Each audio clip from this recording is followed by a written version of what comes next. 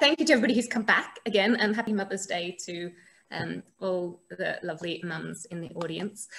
If for those of you who don't know me, I'm Jennifer Earle, and I am an international chocolate judge and the founder of Chocolate Ecstasy Tours. So since June last year, as you'll notice from the piece of paper, I've been running tastings, and this is number 10. So since October, they've been filled chocolates, and I'm excited that this month there's an entirely new set of chocolatiers, and they're all women, which is appropriate for Women's History Month as well as International Women's Day, although the caveat to that is one of them's made by a couple, so sort of half in that case. So what's going to happen today is that firstly I'm going to just tell you a little bit about the bits that are inside your pack that are relevant for today, apart from the chocolates obviously, and then we'll get to tasting the chocolates pretty quickly. Martha will be the only one coming off mute to share her thoughts verbally, but I would love to hear what all of you think of the chocolates and what guesses you have. So go ahead and start using the chat, which is down the bottom. It's totally fine if you don't love the chocolate. They know that like not everybody's going to love all of them. That's totally okay. And once we finish tasting all of the chocolates, then there'll be plenty of time to ask me and/or Martha questions. I'm sure you've got lots for Martha. So without further ado, no questions. I'm not seeing any yet. So welcome everybody to the 10th Mystery Online Chocolate Tasting. Just like some music. Are you playing music? Just going to, how do I do this?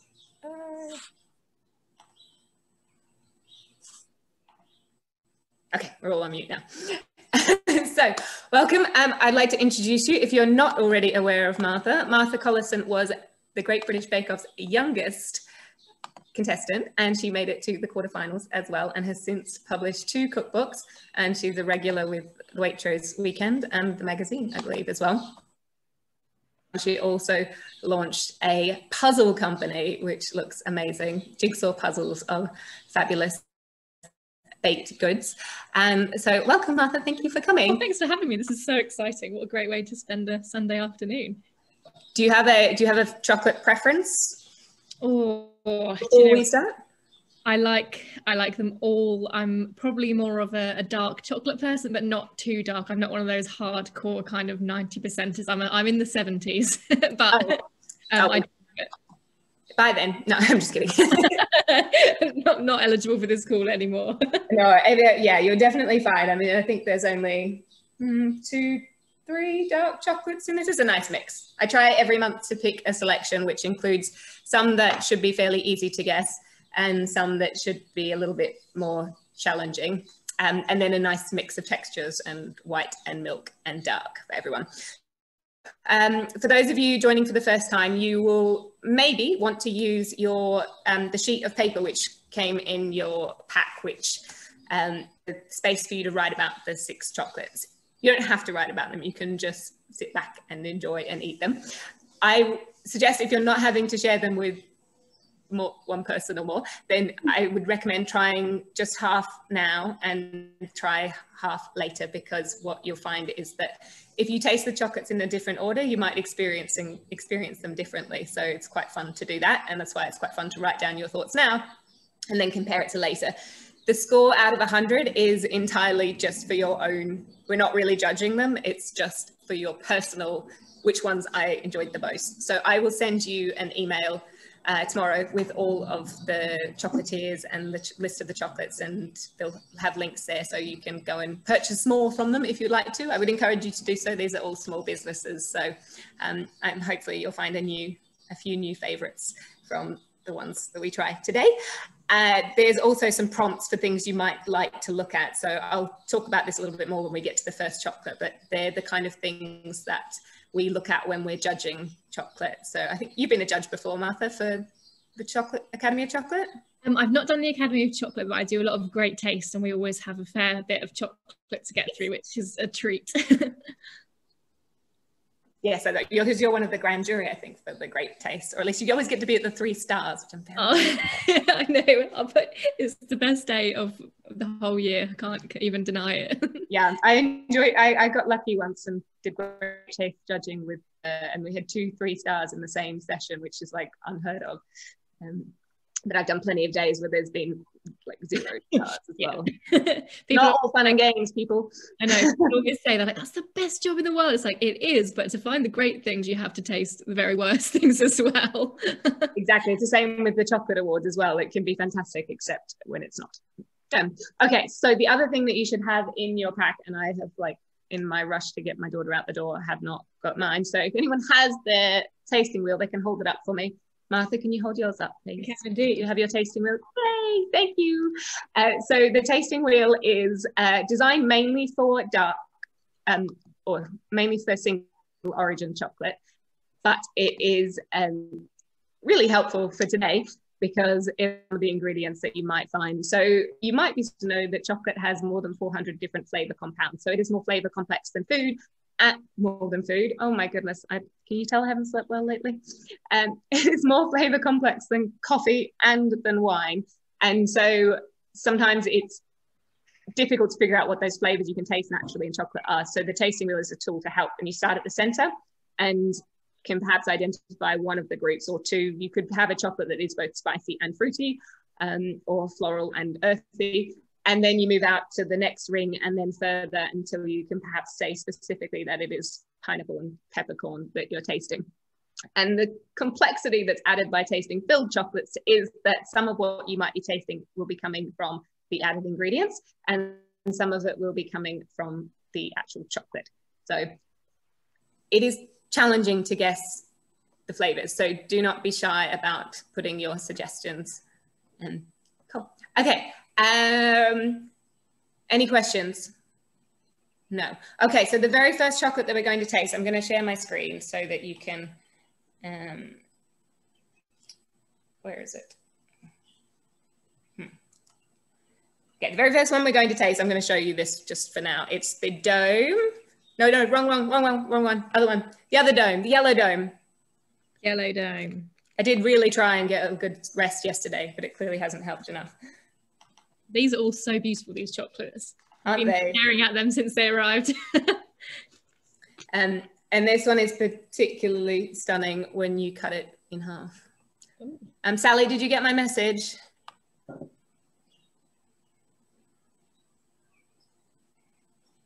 Sally, Mark shouldn't eat this one. Hopefully you got that message. Okay, my PowerPoint's only just opening up now.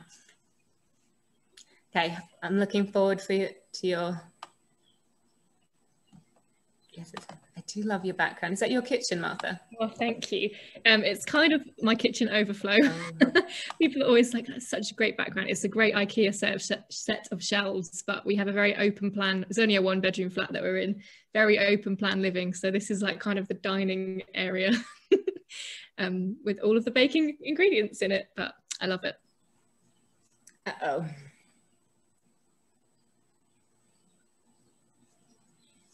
Okay. I didn't hear a word of that because everything froze. Oh, bless. Don't worry. What did you say, Martha? Sorry. It's fine. No, I was just saying this is my kitchen overflow. We live in a quite a small 1-bedroom flat, which means that the cupboard storage is very, very minimal. So everything has to be on display. I love it though. It's gorgeous. It's a great background, and it's nice to be able to see that what I've got and make sure it like kind of inspires you to think of different recipe combinations when you're having your dinner or watching TV. Yeah, I would totally do that. We have a pantry, which is the like happiest thing about my kitchen. It was like my dream kitchen was to have a pantry, and so it's so nice to be able to open the door and see all the things that you can cook with. Oh. Except I'm a chronic buyer. Okay, so lemon meringue pie. I'm sorry, it froze, so I lost. Yes, you can cut into it. So if you have a knife, I generally recommend cutting because then you can get a good view of all of the potential layers that might be in the chocolate. And hopefully you've seen in this case there are lots of layers. It's beautiful. It is stunning, isn't it? This is I think I've got the, oh boy. Oh dear. Okay, the I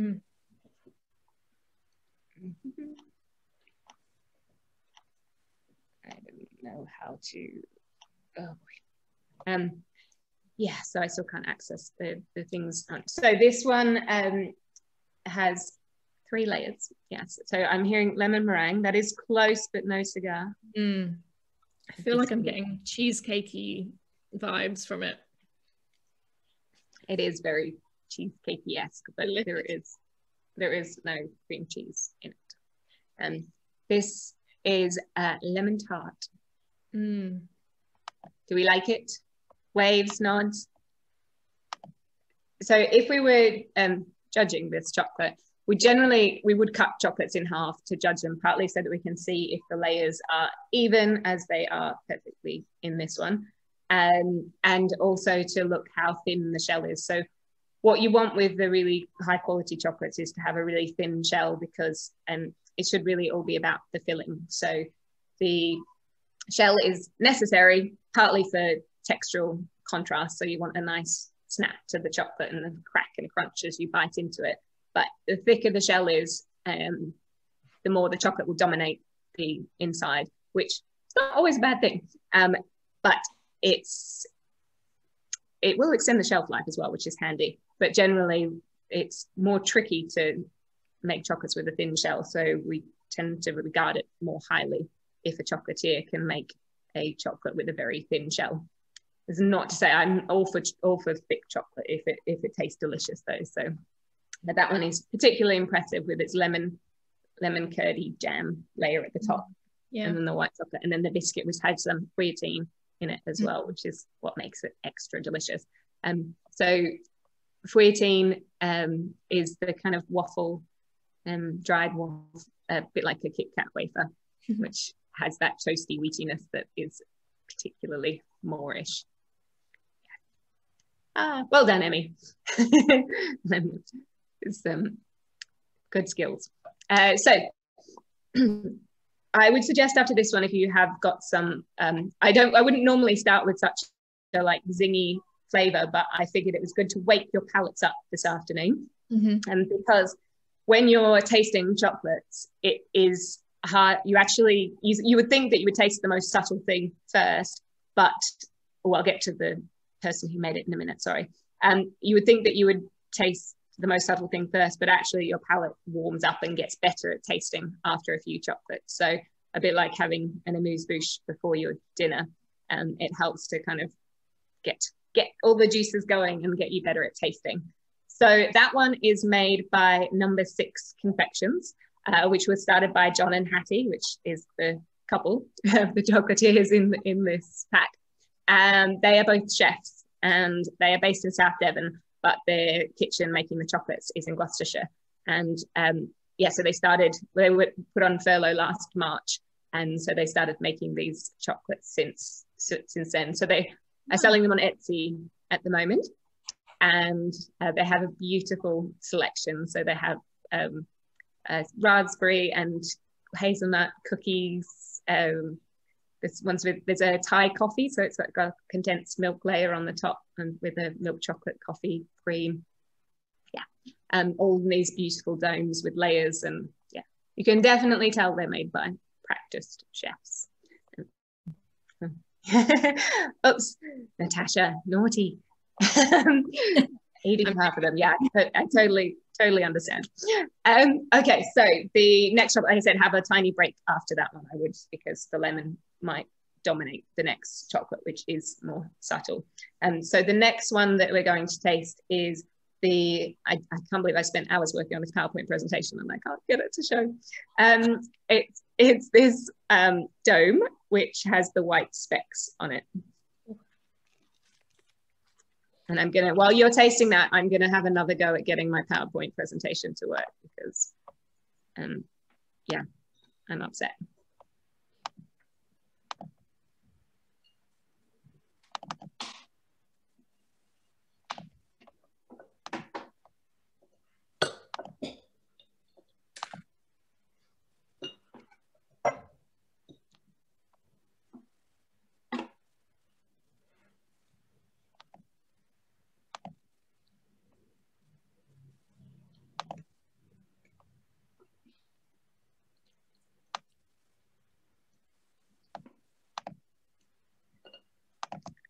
Okay. Any thoughts on this one? It's so smooth on the inside, isn't it? Such a silky.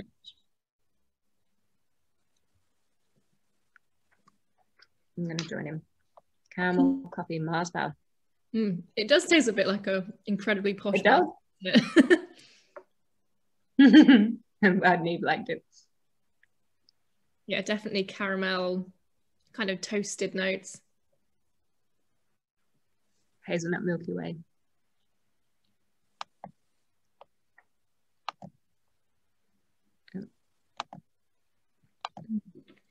These are great guesses. Lucuma, Janduia. It does taste like kind of like it's got lucuma in it as well. For those of you who don't know, lucuma is a root which is used as a sweetener when it's dried out and turned into a powder. It's native to South America. I think it is anyway. That's where most of it grows now anyway. Interesting.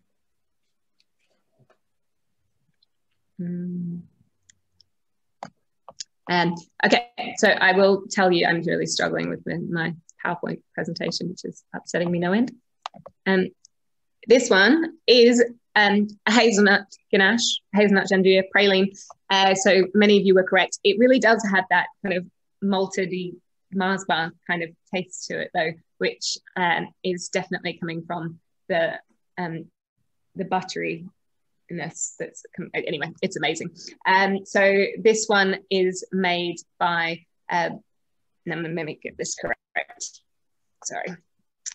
This one is made by Bella Chocolates. Actually, her name is Anna, but the chocolates company is Bella Chocolates, and they and Anna has only been making chocolate for a few years as well. And she does mostly classic chocolate, so like dulce de leche, there's a red berry ganache, and she does some rocher, like the clusters, which have waffles and honeycomb and lovely, delicious things like that. Amazing. Wow. Yeah, they're very good kind of TV snacking chocolates. So it's so with praline, you can have praline that's crunchy or that is totally smooth. So traditionally, a gianduja is chocolate and hazelnuts ground down so that it's a complete paste, a bit like Nutella. And the proper gianduja in Italy is not covered in chocolate on the outside, so it's traditional. And then for it not to have a coating, but then it usually has much more hazelnuts in this, so it tends to be a lot heavier in hazelnuts than chocolate. It was originally created in order to stretch the cocoa to go further because hazelnuts were grown in Italy and more readily available and cheaper at the time, although questionable now. And it would typically be more fudgier than this one. So this is much more like a ganache style praline. It's really subtle, the hazelnut in this one, I think, actually. But it should, if you had the one that's kind of blue with the blue spots on it, with blue and white, that's the one we just tried. Okay, so next one we're going to taste is this one here. So it's another dome which has the white, orange, and red and yellow. Wow. On top of it. So So if you have a knife, I would recommend cutting this one because it's nice to see the inside. I have cut all of these and taken photographs, which is on my carefully created PowerPoint presentation. Do you have any tips for cutting, Jen? Like, do you saw across or do you just cut straight down? What's your recommended? A very sharp knife directly across the middle. So it's really important if you are biting chocolates that you should bite them in that way as well. But some chocolates you kind of need to eat the entire thing. Like, I would warn you if they were going to be too runny in the middle. Okay. But if you bite the top off dome, sometimes like if we'd done that with the first one, you would have got just all the lemon and none of the biscuit. So yes, it's the one, not with it's a darker chocolate one with the red and the white, not the milk chocolate one with the orange. They both kind of have crosses on them though. Is that helpful? Is that clear? So it's dark chocolate with white and red.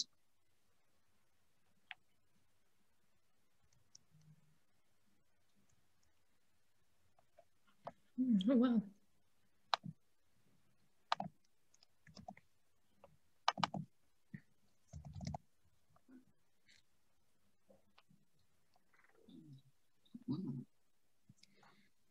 Ooh.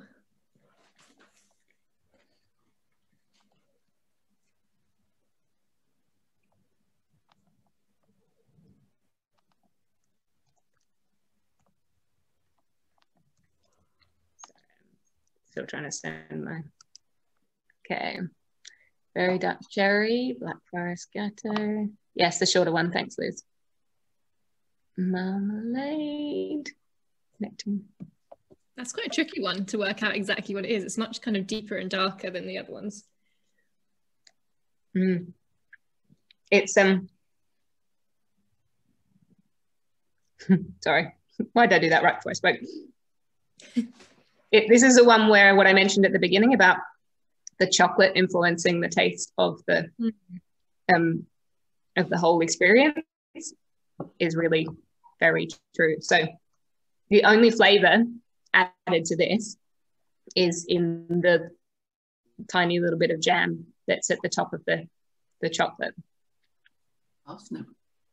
But the chocolate has a lot of flavor on its own. So yeah, so flavoursome.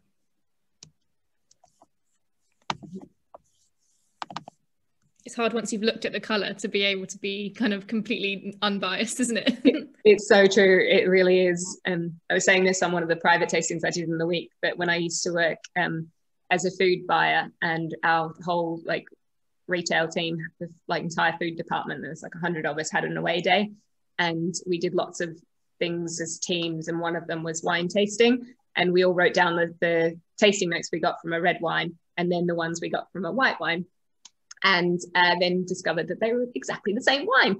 And yeah, all these people with sensory training still picked up blackcurrant and oak from the red wine, and then got completely different flavor notes from the white wine. So it doesn't matter how experienced you are, you can still be misled. Okay, so Parsley, how interesting. This is it is blood orange.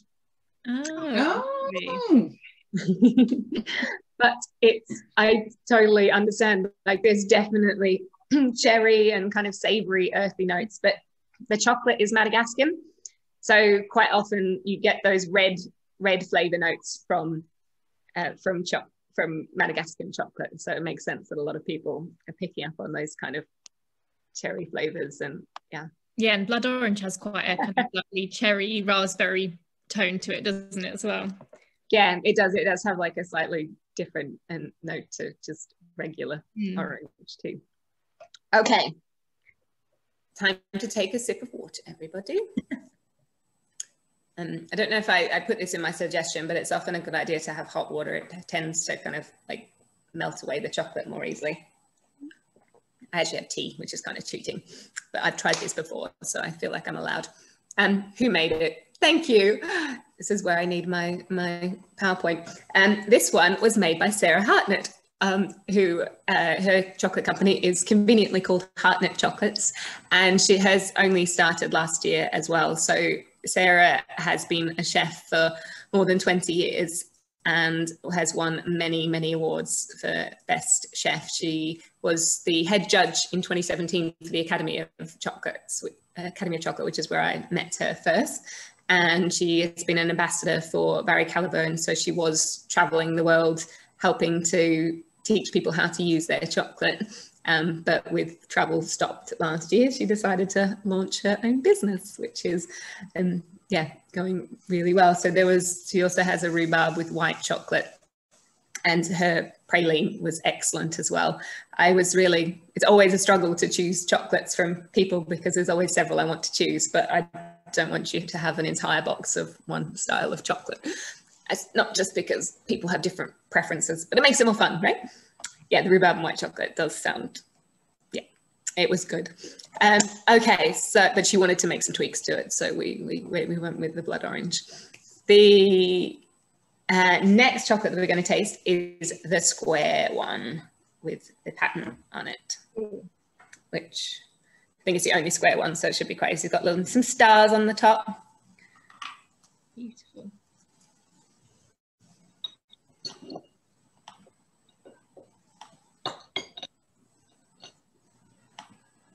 Nice crisp, like kind of crunchy sound when you cut that one in half. Yes.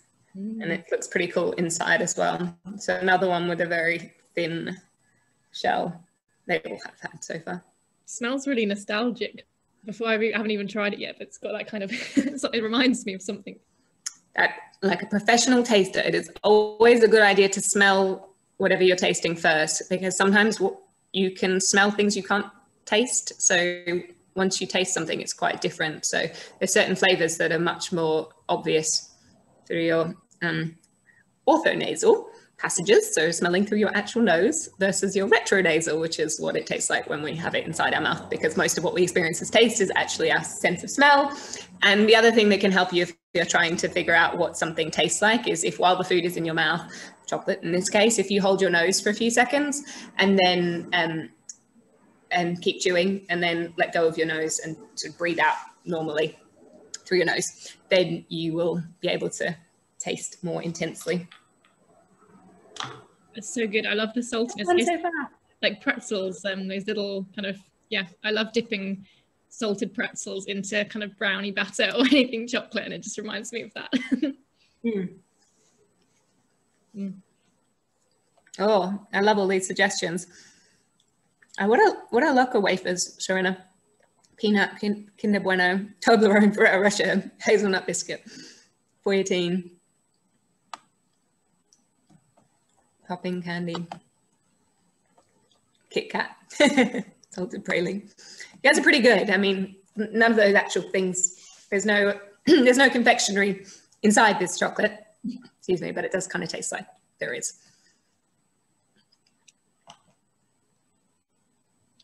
I'm moments away from getting my beautiful PowerPoint to share with you, just as we get to the final two chocolates.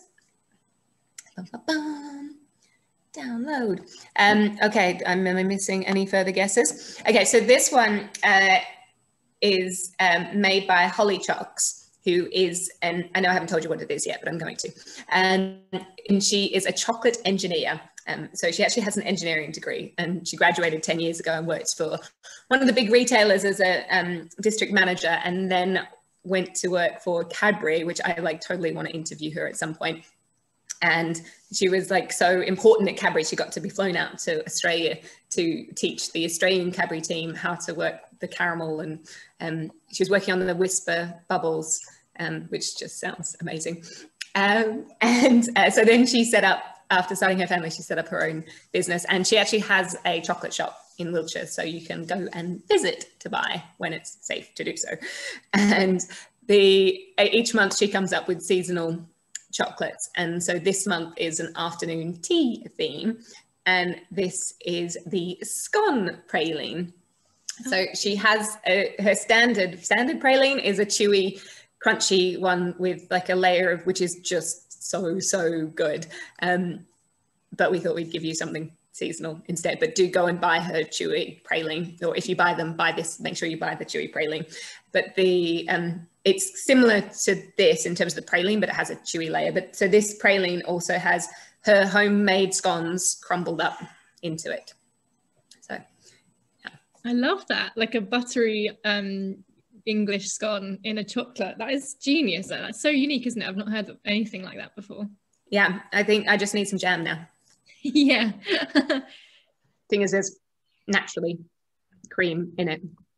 Clotted cream. I think it's kind of hard to tell that it is scone though, because like Barry said, it's because once you've dried out scone and crumbled it in, it's just like wheat and yeah, that's delicious. I have no problem with that whatsoever. Okay, another sip of water, if I may recommend. And then the second to last chocolate we're going to try is the gold medallion, the gold dome. Oh wow! So there's two left. We've got the tall dome with the cross on it, and the gold, which has the pattern underneath, which is quite pretty as well. Amazing. I like Julie. So if you're curious, that pattern comes from when you make these particular chocolates by a mold that has indentations, semi-spherical indentations, And then when you pour the final chocolate on the top to seal the filling, then you place a acetate sheet. So if any of you are old enough to remember overhead projectors, showing my age, then that would have a coloured cocoa butter pattern printed onto it. So that's what this is, coloured cocoa butter. And when you set it on top of still warm chocolate, when it sets, it sticks and imprints onto it. So pretty cool.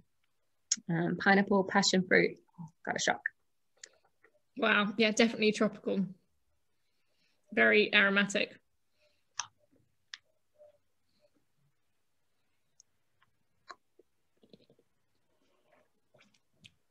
Mm.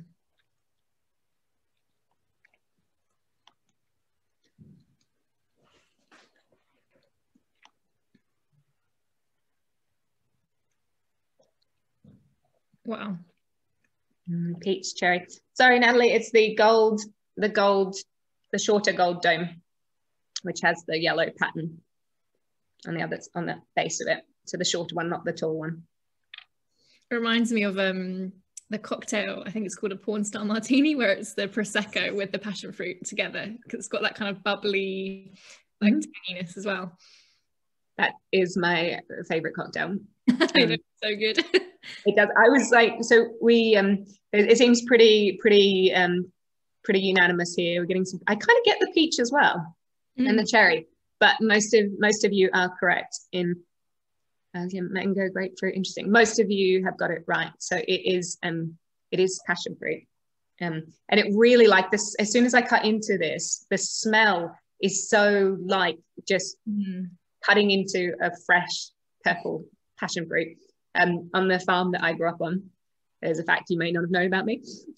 We had passion fruit vines, and so now I find them horrendously expensive from the shops. But we used to have like so many of them that we'd just my mum and I would spend an afternoon cutting them and scooping out all of the pulp to freeze them so that they would last longer. And the second I cut into this, just brought back all of those memories of doing that, which is a nice thing on Mother's Day. And the chocolate on this one, so it is a passion fruit chocolate, so it's a passion fruit ganache. There's no cream in this one, but there is a little bit of Amidei white chocolate, which is kind of has a similar effect to cream. So it does have dairy in it. It's not dairy free, but for those of you who haven't been on one of my tastings before, you can make ganaches, the filling of chocolate, out of liquids other than cream. Traditionally, a ganache, the filling for a truffle or filled chocolate, would be made of cream and chocolate, but you can make them with fruit purees, with wine, with whiskey, with just plain water. So this one is made with a very special chocolate that's come all the way from Ecuador, and the company that makes it is also run by a woman. And her name is Susana Cardenas, who some of you in the audience who've been in the chocolate world for a while will know.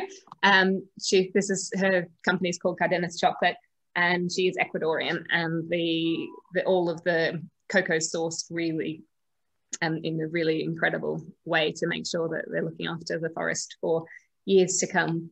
And so the chocolate itself was made by Kerry Witt, so Chocolates by Miss Witt, and Kerry's been making chocolates under that name since 2012. And she's won lots of awards from the Academy of Chocolate and is a judge sometimes as well. So for the Academy of Chocolate, chocolatiers are often also judges. And so that's another great example of how the chocolate can influence the flavour, because that chocolate from Susana has so much going on with it afterwards. Interesting. Good descriptions. Yeah, I generally prefer passion fruit with the milk or a white chocolate, but it's nice to see Kerry using Susana's chocolate. Okay, the final chocolate. Again, you might want to, there's such a challenge trying to pick an order for these chocolates where they don't overwhelm one another and so that's why I suggest, if they're not sharing them, to try and taste them again at a different time to make sure they all get the best out of them. So the final chocolate is the tall dome, and I'm gonna, so pretty. It is another really pretty one. I'm really longing for this to be a hot cross bun because it looks exactly like one.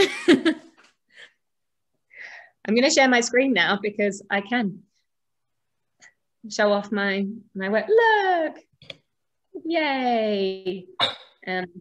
Yeah, sorry, this wasn't ready at the beginning.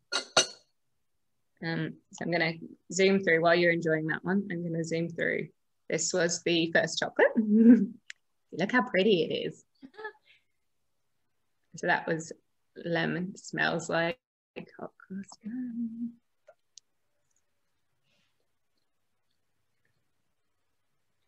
So I even put pictures of them all. This is Anna from Bella Chocolate, the hazelnut praline. I didn't have a picture of Hattie and John. Sorry, guys, if you're on the call.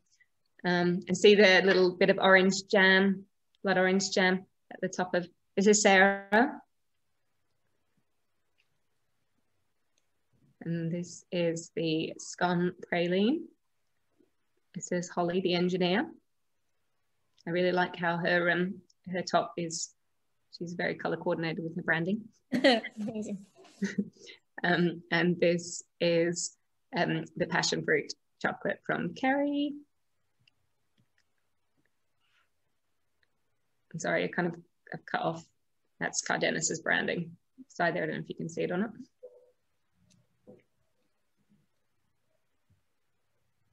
And then this is the 6 chocolate. So probably just my photos of the cutting through the inside are not necessarily the greatest. I will. It's amazing. I've got a couple of whole currants or raisins in mine, which is so unusual. That was the trouble about if you had to share it, because I think, yeah, it depends on which. I don't think there are many of those inside them.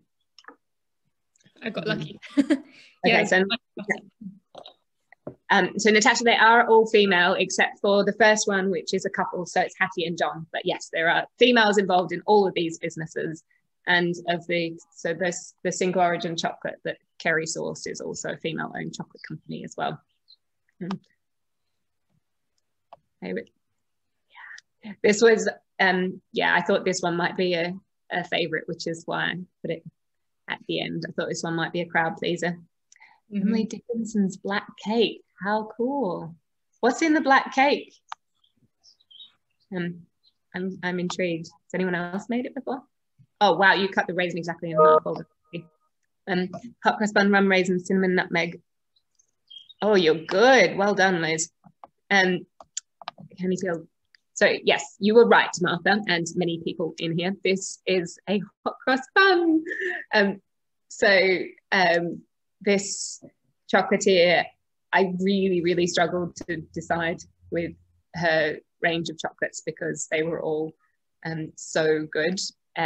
She makes a pistachio praline, which is just sensational. But because it was like the Easter period, and at the time when I chose these, I wasn't sure I was going to do an Easter tasting as well. So I chose this one because I thought it would be our one chance to have a hot cross bun, and it was the most appropriate time. But I do recommend buying the pistachio when you buy some chocolates from this chocolatier. And her name is Maya, so I like her very much. And the chocolate company is called the New Forest Chocolate Company, which incidentally is also where Kerry makes her chocolate. So we have 2 chocolate companies from the New Forest today. And I will share my screen so you can get. Oh. Here we go.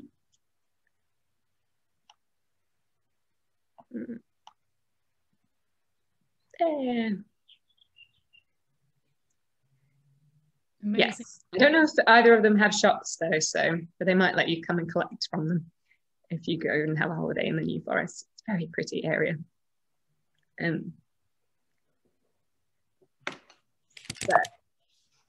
That is my.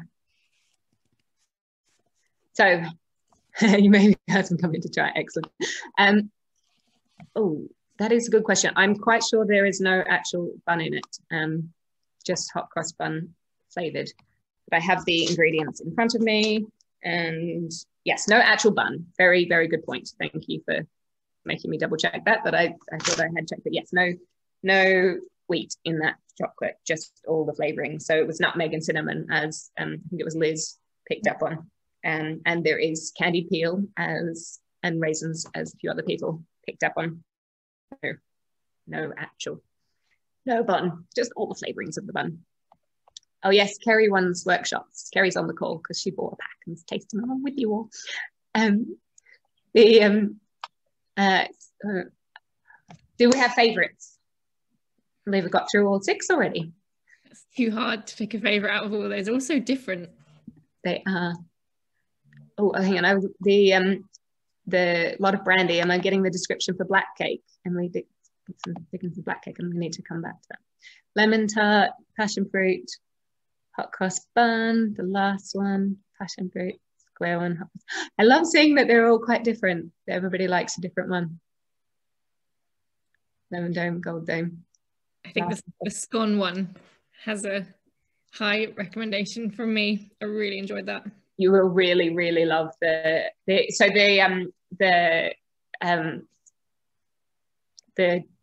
praline, chewy praline that Holly makes is just insane. Like it's just like, it reminds me of like a bit like a Twix, like something like very nostalgic, like the kind of things you would get at school. But you know, made with better quality chocolate. Yeah. the best version ever of a school playground treat. Yes, exactly. So this is so cool that everybody has a different preference. I'm loving that. That is awesome. So that is all of the chocolates. So if you didn't finish them, feel free to like nibble the rest of them while we're talking, or you know, have a little break and try them again, and maybe your favorite will change. Does anyone have any questions for Martha, or any more questions about chocolate? Oh, here we go. Martha, how have your baking habits changed over the past year? That's a good question. It's a great question. I think the whole nation's baking habits have changed. I think everyone is baking more often, which has been really lovely to see. I think that was the beginning in the first lockdown. Obviously, there was some real low points for us all, but seeing more people get in the kitchen, baking things from scratch they wouldn't have thought of making before was just really heartwarming. And it was brilliant as a blogger and a recipe creator to just have so much more feedback on people making recipes and enjoying them. But I found store cupboard baking has been the real change, because it's not obviously been as easy to get fresh ingredients or kind of do all sorts of fancy things, and sometimes you don't want to do all sorts of fancy things just for you and your partner or you and your immediate household. So really nice simple store cupboard bakes have been my go-tos. Have you seen more people baking from your like recipes? Did you really notice that, like especially last year? Yeah, massively. I mean, yeah, baking normally peaks at Easter and Christmas, and the rest of the year is a little bit kind of random. But first lockdown, just like number of views on my website like quadrupled. The amount of kind of people tagging me in images of bakes, and just people really finding like a simple joy in food has been something which has been just so lovely to see. That's did you find you changed, like were you trying to, like you said about store cupboard, was you also aiming to write recipes for store cupboard so that it was better for everybody, or was that just like for your own simplicity? I think there was just a massive outcry for, I haven't got any eggs and I haven't got any butter and I haven't got anything fresh. What can I possibly make? Does anyone remember the egg and flour shortage? Yeah. Feels like a really long time ago now, but it was quite a challenge to think of new recipes. But it was really good fun. I actually did a whole series on my blog and on my YouTube of store cupboard bakes of things like cornflake flapjacks and cinnamon bun scones and homemade honeycomb, where you don't need kind of eggs and what else was it, flour to make, which was really fun. I will check those out. I managed to get a load of flour from Hodme Dodds, but it was the like ancient grain flour, so not like super awesome for baking. In the first few months, because I wasn't doing tours or these tastings, I baked a lot of vegan chocolate brownies, and then lost the recipe. I made it up and tried. The first version I think was the best, and then I kept trying to tweak it, and then I lost the recipe. Very annoying. Oh yeah, has anyone made the millionaire shortbread recipe from Martha yet? I would definitely send you the list of the chocolates afterwards. If there's something specific you want, like the photograph or something, then I will also send you that. What is your favorite bake, Martha? Oh my goodness, I feel like my favorite cake, it changes all the time. And I'm really lucky that I get to write recipes as part of my job, often to a brief, like we want you to make something with this ingredient or with this focus. So I find my favorite is constantly changing, but something that I always go back to and get comfort from is a properly good chocolate cake, I think. Not any of those kind of weak chocolate cakes which just have a little bit of hot chocolate powder in. I'm an absolute no to that. It has to be proper chocolate cake with real chocolate, good quality cocoa powder, and it has to taste like real chocolate. I get quite annoyed when it doesn't. No, I will very rarely order chocolate cake at a restaurant or out at a cafe because it's often so disappointing. I agree. It's so disappointing. It's so rarely. The same I find with chocolate brownies in a restaurant is that you can get incredible ones from some bakeries or great homemade ones, but so often they just don't taste like chocolate, or they're really dry, and it's just a letdown. Yeah, I went to a really excellent bakery recently and I bought a selection of their pastries, and their chocolate brownie, or at least what the staff told me, was a chocolate brownie. It tasted like nothing. Like the pastries, the like croissants were fantastic, but the chocolate brownie, I feel like they'd made a mistake. It was like a tiny bit gingery, but really, like, it was brown. It looked like it was probably supposed to be, had some sight of cocoa powder, but it was really, yeah, they look at it, that's brown, that's a brownie. No. Bullion brownies from Sheffield are fantastic if you haven't had those. So we had Max's chocolate in one of the tastings last year when we were tasting bean to bar, and yeah, I asked him to send me some brownies in the pack, and they were sensational, and now I need more, basically.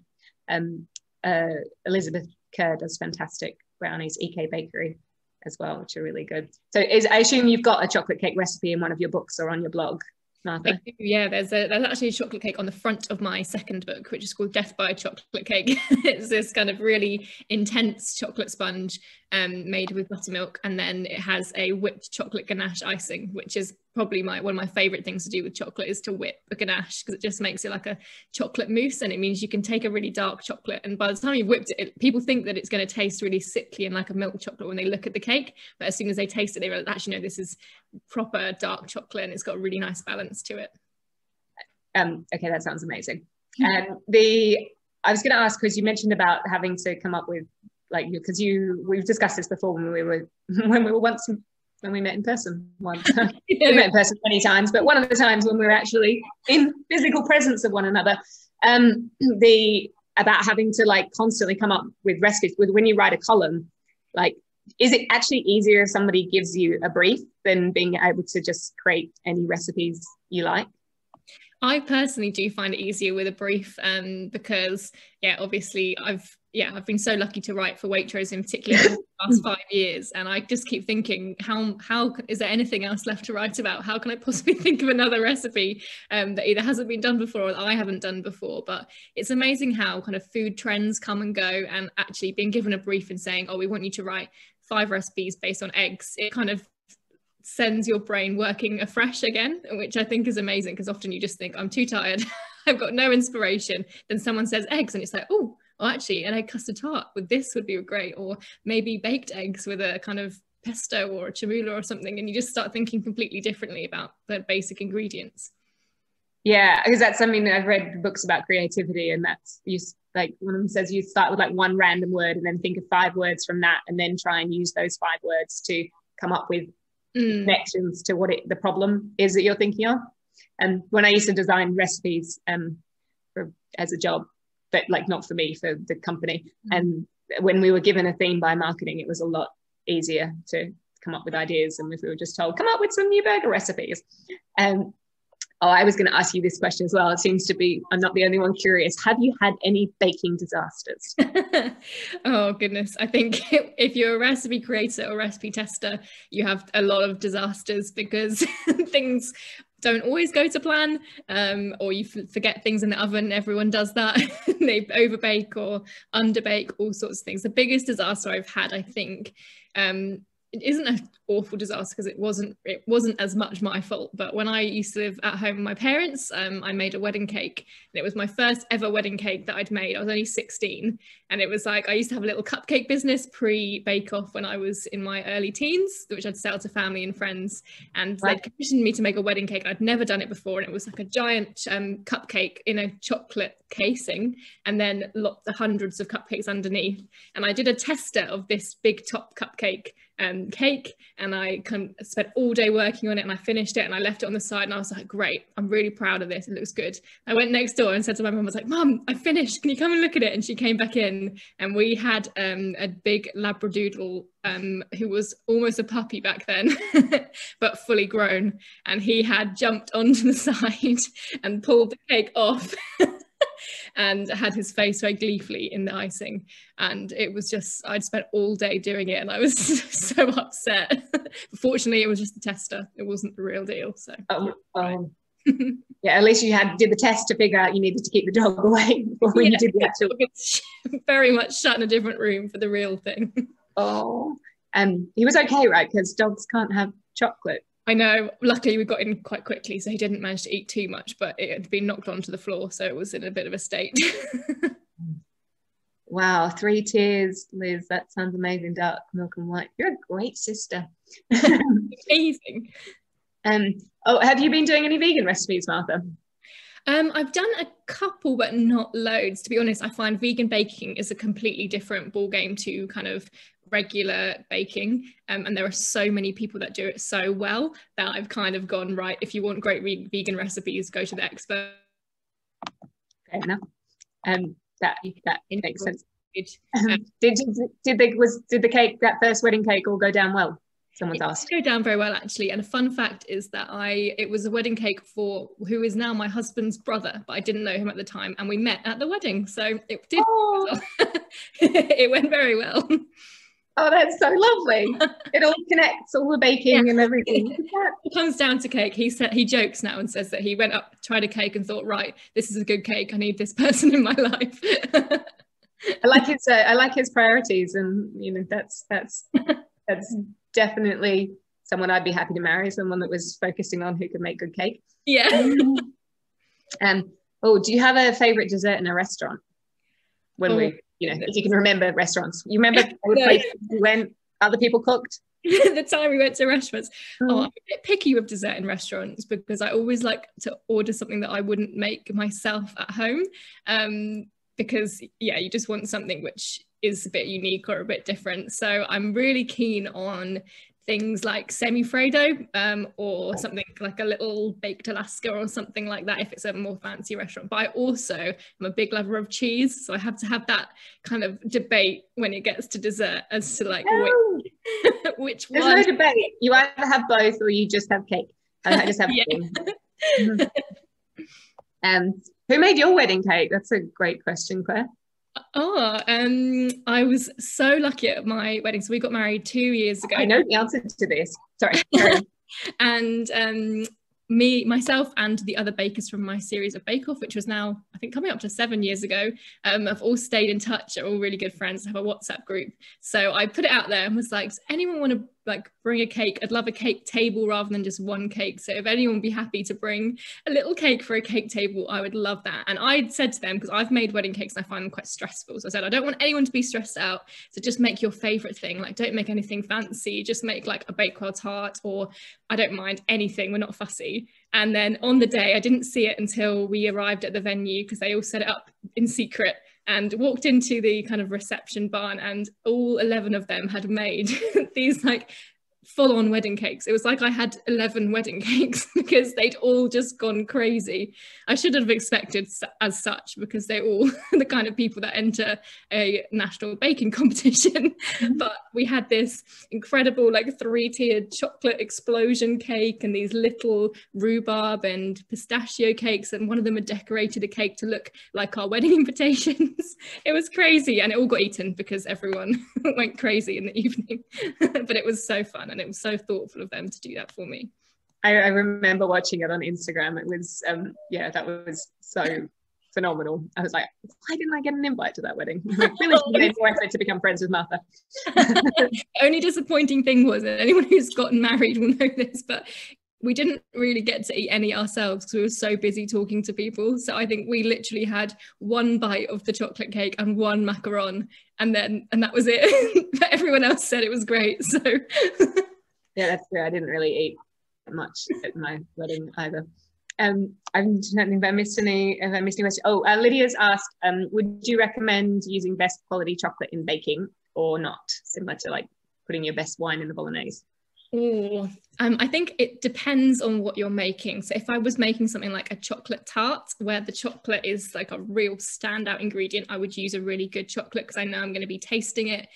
Or a ganache for a chocolate cake where you're going to taste it separately. But if I was putting it into kind of a brownie or kind of making a chocolate pudding where it was going to be mixed with lots of other ingredients, I'd probably go for more of a mid-level chocolate. I try and always use something which is fair trade and ethically sourced because I find that quite important, and it will still turn out that you know that you can trust the chocolate won't let your bake down. So it's kind of a base level standard, but I wouldn't use my very best chocolate in like a chocolate brownie, for example, because I feel like often other flavors get added and you don't kind of get to recognize and appreciate everything that the chocolate has to offer. I would definitely echo and agree with that. And thank you for your lovely messages. I'm glad you're enjoying yourselves. So if any more questions, I saw one and now I've forgotten what it was.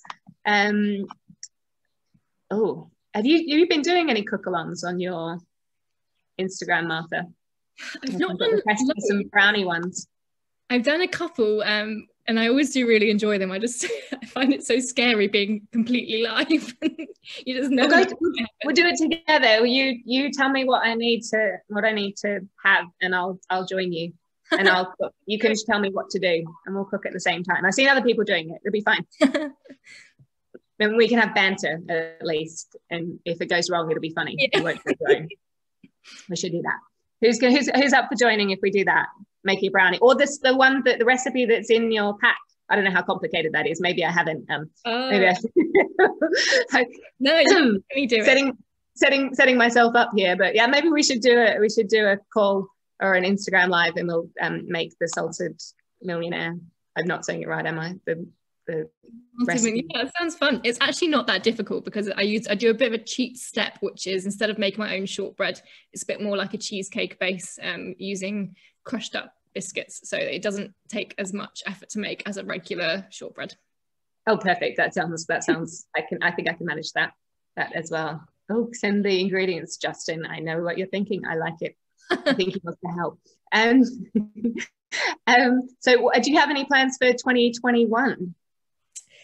I mean, are we able to make any plans yet? It's been such a bizarre year, hasn't it, this previous year? So I'm kind of just taking it as it comes. I'm really hoping that there'll be more opportunities to leave the house. It's funny, even I work freelance and I work from home anyway. So when the whole lockdown happened, lots of people would be like, well, this is exactly the same for you. You work from home. I don't know if this happened to you as well, Jen.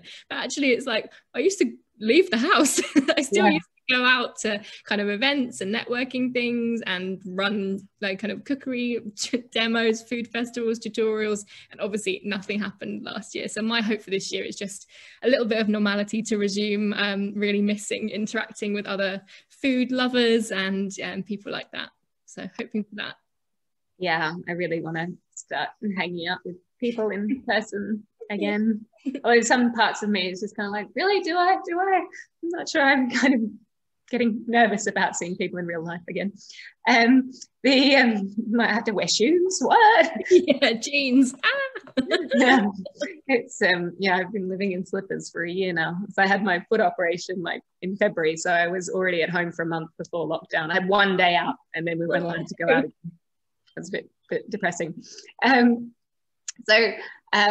I'll keep, if you have any more questions, please add them in. I would just like to thank Martha for coming along and being such a fabulous special guest and sharing her tips with us as well. It's been such a pleasure to see your smiling face. I would also really like to thank all of the chocolatiers for producing all of these phenomenal chocolates.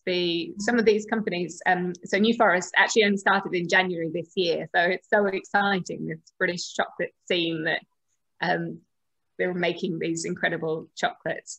And so, as you know, for the last, well, some of you will know, since October, I've been selecting 6 different chocolates from 6 chocolatiers every month. And so I'm going to be changing this up because I wanted to keep it going. But that's been incredibly challenging, trying to get 6 different chocolates that all work together. So the switch up that will be happening from April with Easter is that each month it will be one chocolatier making all 6 chocolates, but as well as having a special guest, which for next month is Olia Hercules, who is or was on the call today, and has joined all of them since midway through last year, just of her own accord because she likes them. Thanks, Olia. But the chocolatier will also be joining us. So we'll still have a special guest, but we'll also have the chocolatier as a special guest. So you'll be able to geek out and ask particular questions to the chocolatiers as well. And I'll make sure that within the 6, there will be some chocolates that you would not be able to just buy if you went straight to the chocolate maker, chocolatier. And in this case, for April, this chocolatier doesn't make any chocolates for the public anymore. So if you want to try this person's chocolates, you will need to come and join us in April. I haven't yet finished putting in the codes that are on your tasting sheet, which give you £5 off. So I'm going to keep trying to enter those tonight. But if you're in a hurry to book, then text me or email me your code and I'll make sure I prioritize putting that one on. Oh, do you have a favorite chocolate egg, Martha? Oh, I was reading that and I was trying to think. I always try and go for a different one, but this sounds like I'm being paid to say this, but I'm not. The ones in Waitrose, they often do a lot of their own brand ones that have an amazing squiggled design, and they put lots of lovely things into the chocolate. Like they did a coffee one last year and a lemon one, and I just really like the combinations that they do, so I'd recommend those ones. Yes, I was asked that recently by somebody who's on the call, and I would recommend the Waitrose ones as well, because I know the chocolate that they source generally is really good. And then it's nice because they do lots of like interesting and different. Yes, the avocado egg, bring that back. Yes. Yeah, you've got an ear into Waitrose. Well, we both do with Will, I guess. So we'll have to have a word we'll start Will. Them. Yeah. But I especially want to thank the chocolatiers because they've really, 2 of them had to attend funerals this week, and so after having said yes to producing the chocolates, I really appreciate that they followed through and sent them all to you all. So yeah, especially big thanks to those 2 chocolatiers that yeah, sent those, and my condolences. If anyone has any questions about any of these chocolates or anything else at any time, you have my contact details, and so I'm always happy to talk chocolate. Any more questions before we sign off? Martha, do you have any questions? Oh gosh, I don't think I do actually. I've had such a good time, and thanks so much for having me on. My pleasure.